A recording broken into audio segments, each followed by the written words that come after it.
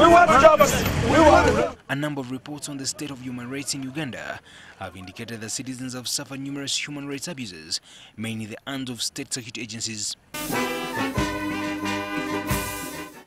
This was a major concern at the second annual Human Rights Convention here in Kampala. Poor governance was cited as a major contributor to human rights abuses. Violations, abuse, or by whatever name called, are consistent with dictatorial or authoritarian rule. We report things like torture,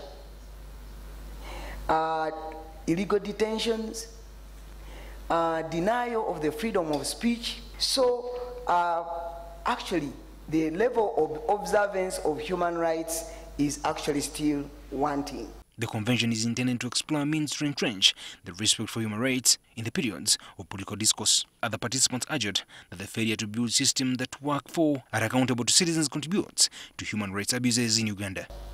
The more our government, and particularly our president, feels threatened, the more it comes to his face that his days of ruling over the people of Uganda are numbered, is the more brutal the instruments of coercion are going to become. The police are now working for one person.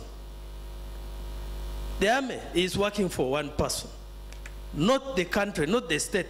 However, Frank Tumwebaze, the Minister for Information, Communication, Technology and National Guidance, described the critics misguided and misinformed.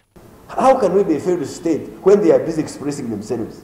When some of them are members of parliament, how can you be proud to be a member of parliament in a failed state?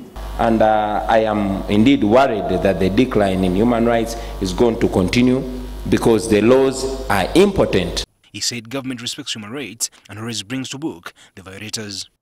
It clearly shows either he is exhibiting hypocrisy, he's exhibiting double standards, or he's exhibiting ignorance. And in Uganda here, where it is not convenient for the rulers, there are no human rights. And when it's in the best interest of the rulers, we talk about human rights.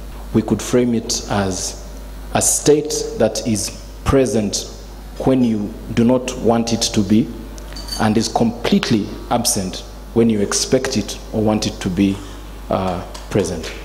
According to the 2017-2018 report on Uganda by global human rights watchdog Amnesty International, the right to freedom of expression, association and assembly were restricted, and there was a sharp rise in the number of women killed, with some subjected to sexual violence.